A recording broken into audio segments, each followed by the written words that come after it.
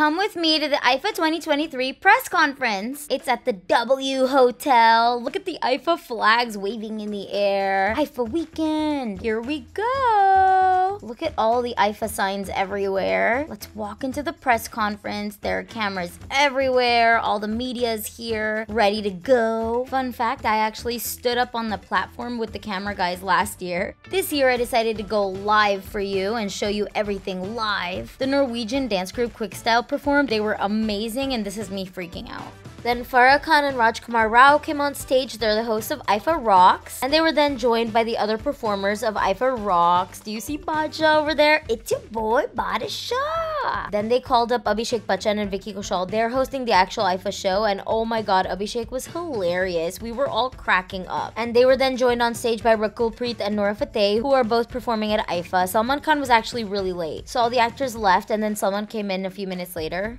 and spoke to us for a few minutes as well. Met up with a friend I met at last IIFA, Safia. She is an amazing travel and food blogger. Check her out. And then they had a full buffet for the press. I was so excited because I hadn't had lunch and I was so hungry. And then I met up with my old friend Preeti, aka RJ Adda. And that was basically the end of the press conference. I hope you enjoyed. Stay tuned for more.